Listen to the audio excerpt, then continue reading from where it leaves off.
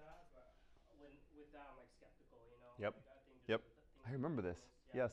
So his pain is pain with initial knee bend, Yes. 30 like 20, 30 degrees of knee flexion. Yes.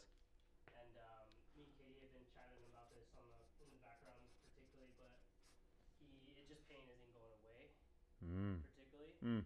which is like we've had the conversation. You know, it's not about pain, but he just can't play and he can't do anything athletic just Because because of it's the like initial knee bend. Yeah. correct. So he wants to get back to beach volleyball, playing like basketball. He is happy about the results in the gym. Yeah. We've given him workouts where he actually could feel his legs being used. Nice. Because in the past he's had like patellar tendon pain and Yep. very tall individual, so Yep. he's lengthy. Got He's it. lengthy. He's Yep. probably 6'5". My question was, we haven't had anything specifically that's truly like been like, oh, that feels better. Mm. So I think the tibial glides that Katie did that we reviewed that one day, they Mm-hmm. were helpful. Mm-hmm. But still having it. Still having it, correct. All right. Correct. What do you guys want to do? In terms of this last week, I was able to at least save it, so I'll see him in 2 weeks when I created a program for him. The only thing, he was doing exercises, but he wasn't loading, no progressive overload. Uh-huh. So that's a piece already that I'm like, I'm right there with you. Yep. And then even just something as simple as patellar glides this last week, he has like no medial mobility. Yep. So I just showed him how to Yep. do that on his own. So those are the two pieces that I've had, but if there's anything else you guys have, I'm all ears.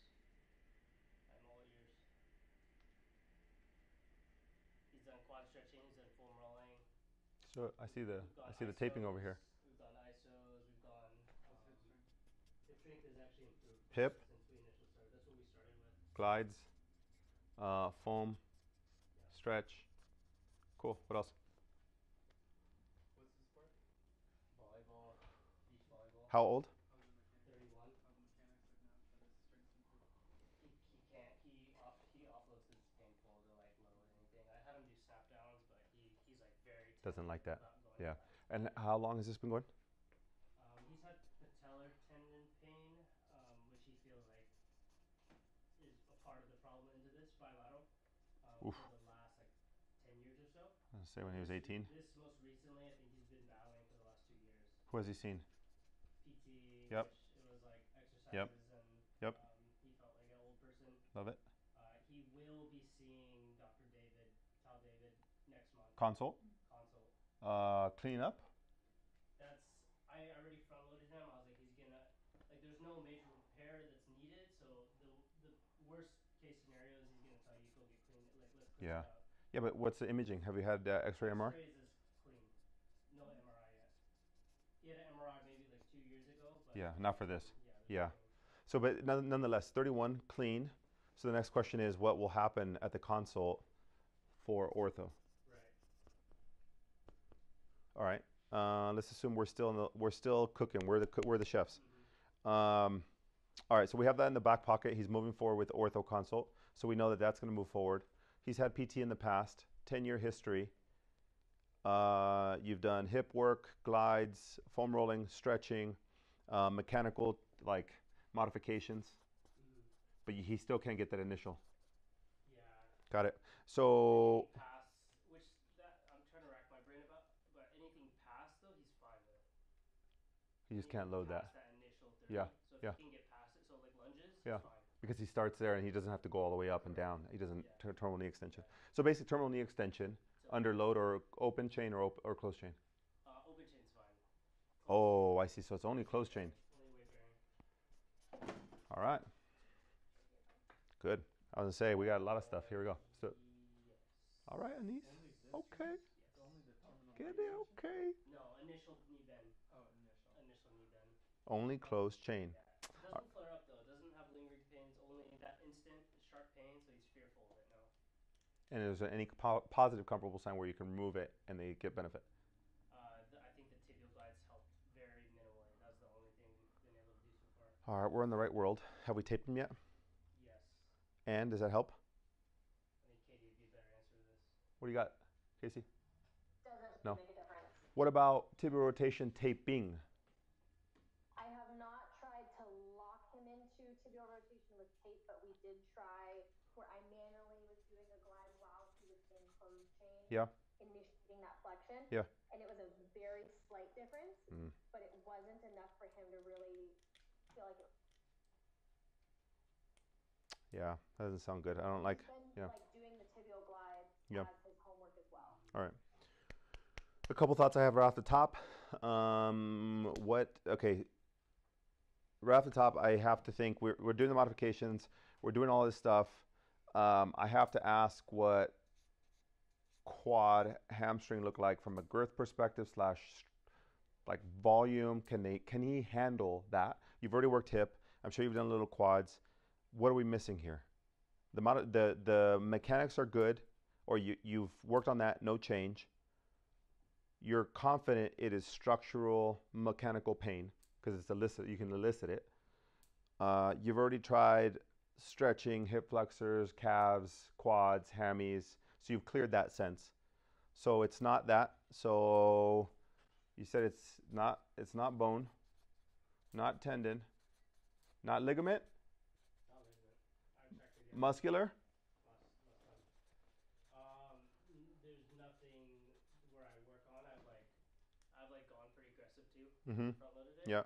And there's been no reaction to it whatsoever. I was like, oh, that really helped. Okay. Yeah. All right. What are we missing? Not really truly muscular. You haven't had any benefit there.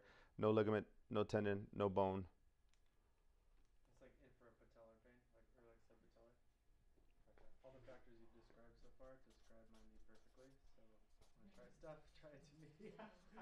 Yeah. Let me know. It's this angle. Like Right. Shot real quick. Right. It's over. But Right. the rage just close Right. in. Yeah. You're right. So leave rest out of the equation, right? Like that's so far. So it's infrapatellar pain that has mechanical symptoms. That is no change with muscular impact, and no neuro symptoms that could be going there. You did quad index? Not a dynamometer yet. Gotcha. How's pistol squat left? Can he even do it? If he gets past that initial knee bend, he can do it. It's just that initial knee bend, like sharp pain. So what's left over?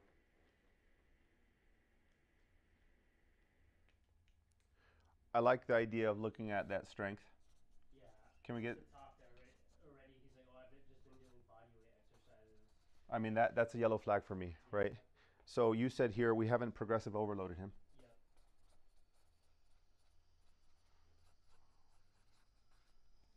You have room for some taping down the line, but that's not going to solve the main root of the problem.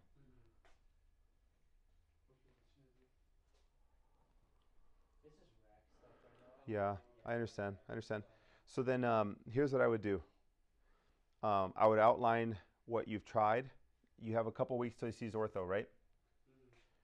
I would pick your top 3 to 5 things that you've been doing to stay with him. Keep him with so I'd build a 4 to 6 week program of progressive. Give him a chance. I'd start with baseline testing. Give him a chance because you've tried all the main stuff. Set a plan for 4 to 6. By the time he gets to ortho, it should time out right. Look at strength index. 4 or 6 weeks to build that with progressive overload. You can tape them in between there and your top 3 to 5 things and give them a target that you have 6 weeks to knock out the variables that we haven't attacked yet. And I think that'll give him confidence before he goes into surgery. We're just hitting all the markers that we possibly can. We're getting you flexible. We're working on your balance. We're working on your strength, working on your mechanics. At this point, if ortho says that you want to go and that's in line with what you want, great, but I don't feel comfortable throwing you in there without having tried this piece yet. Okay. I would go progressive overload. Out of everything you've said, that's the only thing left over for me that he hasn't done. Consistent taping, pick your top 3 to 5 things that he likes with the tibial rotation, everything else, and then progressive overload him, with whatever he can, whether that's lunges, BFR, everything else, so he stays out of that pain cycle. But it gives him time to tap into 6 weeks of saying, can we build, I mean, you could probably even just look at his circumference and see if we can build that objectively and say if that's a challenge, and then you feel comfortable with that. If he has it at 6 weeks, you know you've hit everything you possibly can, and if you want to go there, then if he says, hey, that's been feeling great, I would go another 6 weeks. By the time he gets into ortho and decides on that, you buy another 6 weeks, and he can decide then if he wants to go in. Okay. Okay, that's helpful. What's the big thing? What do you take away? Casey, what do you take away on that? Because you're managing this as well. Setting it up more in a program like linear fashion, and using that as kind of the, like, we're gonna keep going, but we're gonna really try to hit it home before you commit to anything with the surgeon. Yeah. I think you have to look at it that way. After doing a podcast with a strength and conditioning coach, it kind of brought me back down to reality in that I asked him a question. He works with pro athletes. I asked him a question. In an ideal world, if you worked with a physical therapist from the start of a season, what would that look like ideally? Like before they start their sport, how would you build out their programs? His number one response was, can you give me baseline markers that are practical and that I can understand and implement and watch inside the weight room before they start their season, so that way I know whatever it is that you want to accomplish, I'll turn that into a warm-up inside their weightlifting program, run that for 6 weeks, retest, what are the current still challenges, and integrate that there. So ultimately, even if they're in pain, still building something that can be linear for 6 weeks, that is built into their strength and conditioning. And the problem becomes when we have clients who aren't strength and conditioning, we're their everything. And the reality is there's no way they can fix some of this stuff if they have no baseline strength. So no matter what you do from a mechanical standpoint, they're almost like they're all bones and tendons and ligaments. There's like no muscle mass to this. So of course they can't accept it.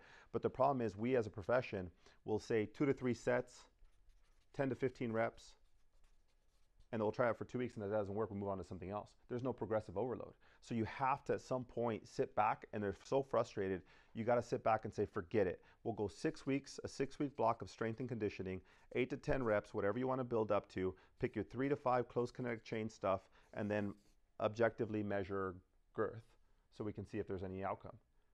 But we normally don't think like that because we can't. We're normally dealing with pain, so we can't progressively overload them.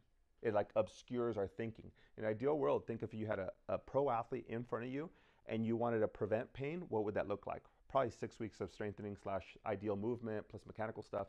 Add that in plus your normal PT stuff. It's probably the best way to look at that. Does that make sense, Joe? Good, I hope. Cool. All right, next.